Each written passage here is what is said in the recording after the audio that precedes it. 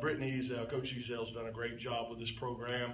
Obviously, we played in the same conference while I was at Chattanooga for many years, and kind of reminds me of when I first got to Chattanooga. I think the first year we won 10 games, the next year we won 25, but we got beat in the tournament, so we ended up hosting Alabama and were able to upset them. And I think it really kickstarts a program when you can host one of these games. It gets some fans that maybe haven't been out, and so I think that will be a benefit to them moving forward.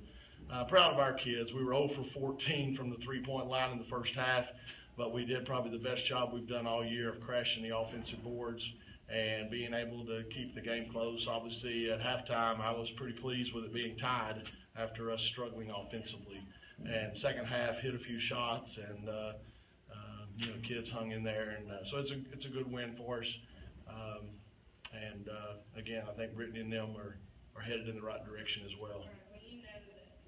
Coach, you talked about rebounding and hitting the glass like that. I mean, that's always been the strength of ETSU this year, as well as their two leading scorers, Bridges and Carter. You were able to effectively shut them down tonight. What were the keys to that? Well, I don't know that, we obviously, we knew Bridges was a great three-point shooter, and Tarter, I actually tried to recruit her at Chattanooga early when she was real young, so I knew about her, knew what kind of player she was as well. So, I don't know, some nights it just doesn't go, and so I thought our kids did a pretty good job of realizing, again, with Bridges, we really emphasize you got to get to her and make her put it on the floor. Don't let her stand out there and shoot. And so we did a pretty good job of that.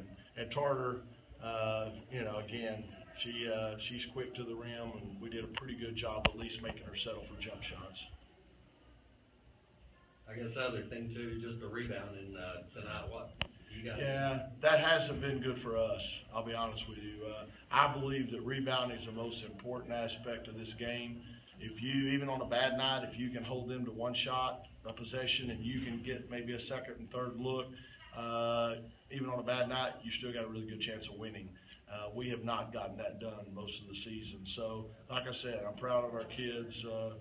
We've been emphasizing it, but it's something that we definitely need to do a better job of. So tonight it saved us, and they picked a good time to crash.